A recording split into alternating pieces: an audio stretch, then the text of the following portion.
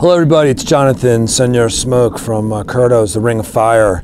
Welcome to beautiful and bucolic Yonkers, New York. And I'm sitting here, it's December 23rd, and we're nearing sunset.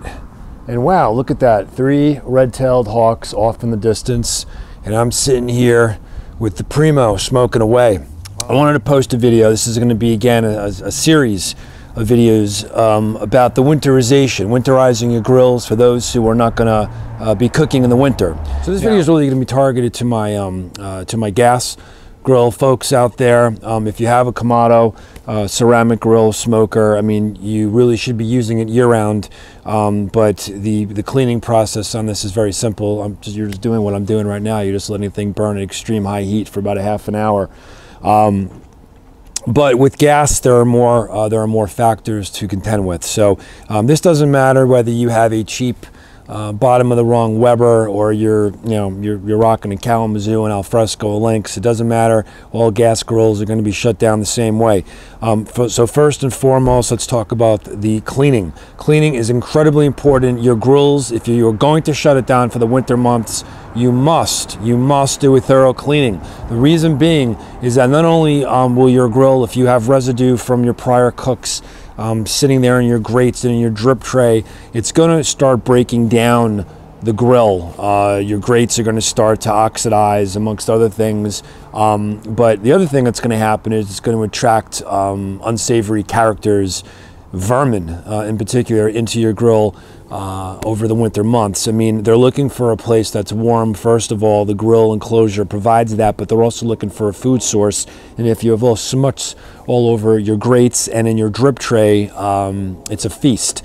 And I can tell you, I can speak from experience. A few years back, I did not shut down the DCS grill. I have the correct way.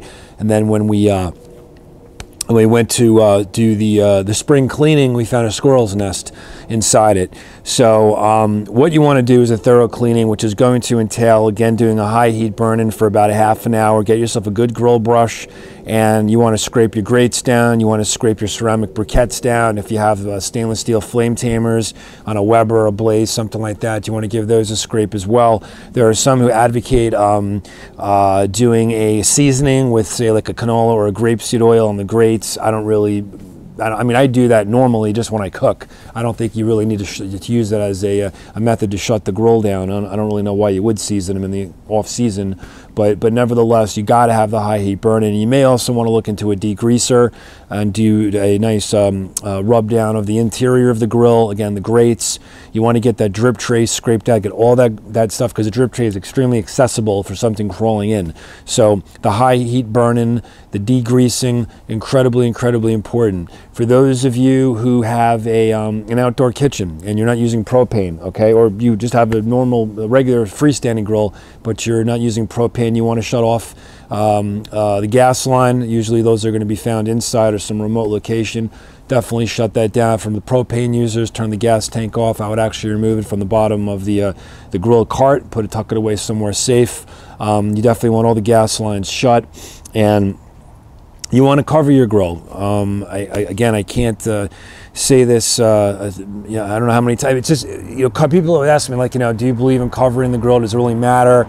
And I say, yes, it does. There are certain very fundamental things that I do to prolong the life of the grill, and that's to clean it and that's to cover it, okay? And when I say clean it, you got to clean it after all your cooks.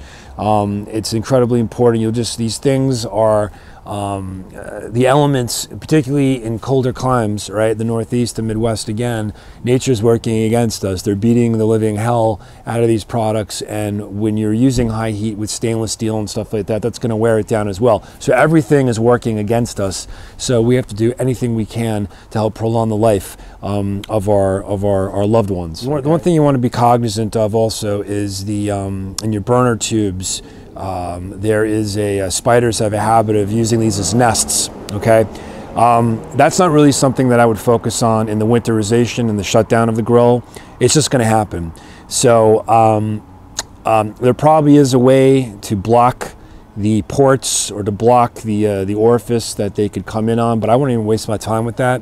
What you want to do, and by the way, spider nests in your grill, in your tubes, are actually, it's a big problem. It's actually potentially very dangerous, because what will happen is there's a blockage, and then when you try to light it in the springtime, the nests impede the gas flow. It starts to build up, and you could potentially have an explosion on hand. So that leads into the spring cleaning, which I highly recommend. We actually offer that service here at the Ring of Fire. You definitely have to have your spring cleaning even after winterization, particularly to get the tubes blown out, because again, little critters, particularly the spiders, will have they have a penchant for making nests in there. But don't focus so much of that with the winter shutdown. You'll deal with it in the spring. If there's any other questions, you can hit me at Jonathan@curtos.com.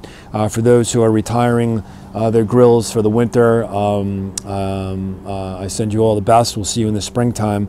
And then for those who are part of the fraternity, the Brotherhood and Sisterhood of Smoke, who let it rip all winter long, keep checking in. I'll be doing a lot of funky things this winter, having a lot of fun. And please send me your pics of what you're making, share best practices, and we'll put it out there for the world to enjoy and use. Again, Jonathan@curtos.com. And please hit me up. Merry Christmas. Happy New Year to all y'all.